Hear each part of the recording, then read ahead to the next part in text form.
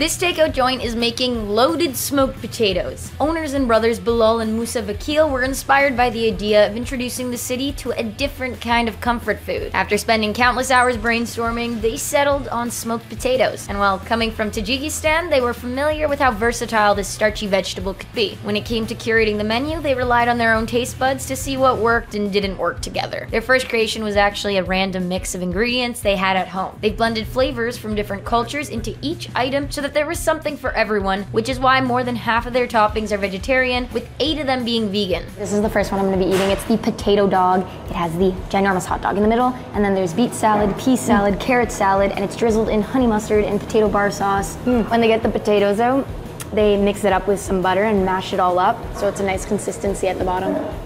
And I cannot forget they put cheese, which is just like the best part. This is the Mexican fiesta. We have pulled steak, homemade guac, salsa, sour cream, green onions, and the sauce is chipotle and smoky barbecue. This Mexican fiesta is one hell of a fiesta. The guac is so refreshing. Guac on anything is refreshing, and I'm living for this pulled steak. Holy, this is luxury. When I get pulled steak, I know I'm treating myself. And if you wanna be your own boss, you can always build your own potato. Visit Potato Bar at 3525 Platinum Drive, Unit 119 in Mississauga.